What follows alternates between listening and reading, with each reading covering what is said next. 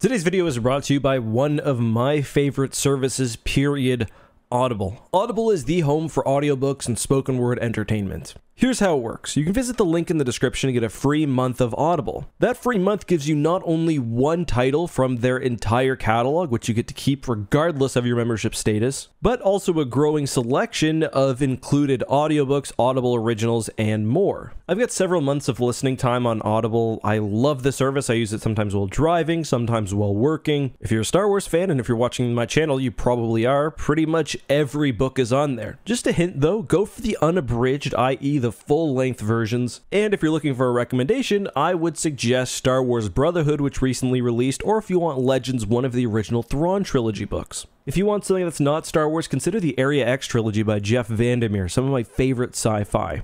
You can claim your free month of Audible by going to audible.com/EckhartsLadder or by texting EckhartsLadder to 500-500. That's audible.com/EckhartsLadder or EckhartsLadder to 500-500. On with the video. The flicking of the Master Droid control signal, the formation of the Empire in Order 66, did not simply end fighting throughout the Star Wars galaxy. Rather, it transformed the nature of war. Today we'll be talking about the bloody conflict that occurred after the Clone Wars, but before the more famous Galactic Civil War. Much of the information we'll be talking about today comes from the Essential Guide to Warfare, which does a great job of collecting not only disparate bits of information, but also adding new lore to make everything flow smoothly. So if you enjoy this, maybe check it out. Anyway, unsurprisingly, at the end of the Clone Wars, Palpatine did not tell the Republic foundries, or in Star Wars Legends, the cloning factories, to stop the production of war assets. In fact, we know that production at this point was probably still at an all-time high, given the massive levels of production the Republic was achieving by the wartime end's Outer Rim sieges. The end of the Republic, of course, also brought a surging of state power. Many private corporations, including the Trade Federation, Banking Guild, and others, which had supported the CIS during the Clone Wars, were imperialized. Corporations which, at least for now, remained independent, like Kuat Drive Yards, were brought in even closer to the Empire. I say all of this because it serves as an important setup for what comes next. Whereas the Republic was more of a coalition that systems would voluntarily join, the Empire asserted themselves across the entire galaxy. There wasn't a question of whether a certain planet or system would join the Empire, it was more of whether the Empire wished to exert control over that part of space. And the Empire looked to increase their reach. The galaxy was split up into sectors, Moffs were assigned, and Palpatine began giving individuals extreme amounts of power. This all leads to a conflict that the Essential Guide to Warfare calls the Reconquest of the Outer Rim.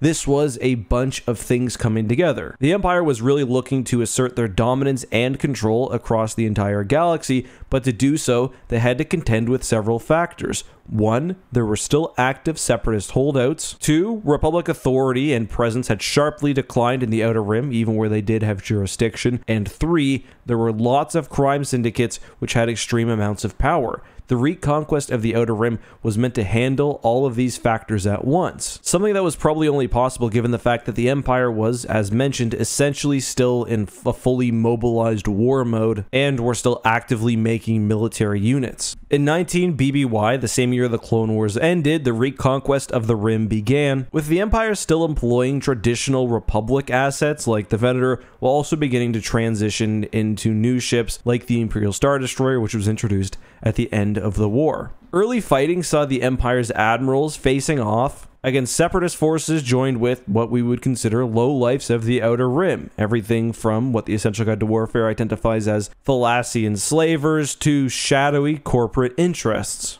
The initial 3-theater push saw the Empire fairly successful in both space and on the ground. This is where we also begin to see several prominent Imperials start to earn their place, including the eventual Grand Moff Tarkin, but also renowned tactician Dodonna, who would, of course, defect to the rebellion, and admirals like Screed. One of the major conflicts of 19 BBY saw the Empire facing off against the remnants of the Trade Federation. Now, technically, the Trade Federation was no longer meant to exist, as it had been directly imperialized. So here, the Empire was technically facing off against bits of the Trade Federation which legally shouldn't have existed. For those wondering, well, I thought all droids were shut off. The Essential Guide to Warfare specifically notes that some CIS forces were able to reactivate droids, and that did lead to increased fighting not only in the Outer Rim, but also more coreward, including as far in as the Mid-Rim. In 18 BBY, there was a famous campaign where Imperial Admiral Wolf Yularen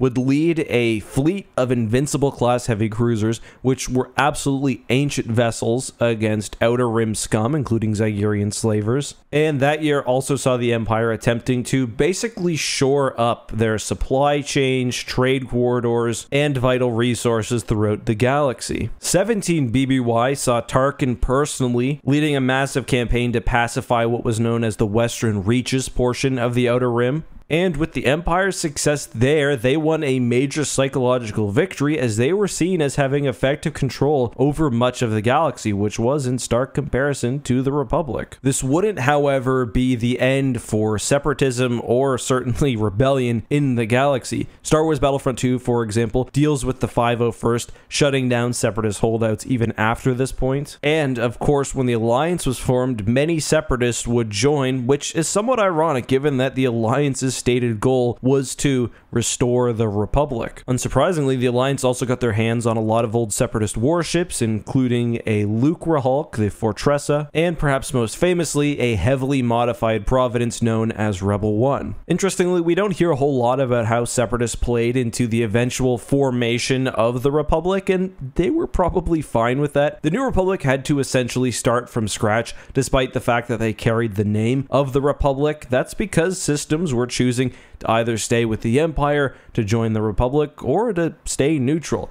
Part of the issue is, when it comes to full-scale war, it's not really clear why the CIS couldn't just leave the Republic, which again was a voluntary organization. The Republic was not, unlike the Empire, extending its jurisdiction forcefully. But guys, that's all I have for today. I hope you enjoyed this video. Again, check out the link in the description for Audible. Great service. I absolutely love it. But until next time, be safe, have a good one, and may the Force be with you.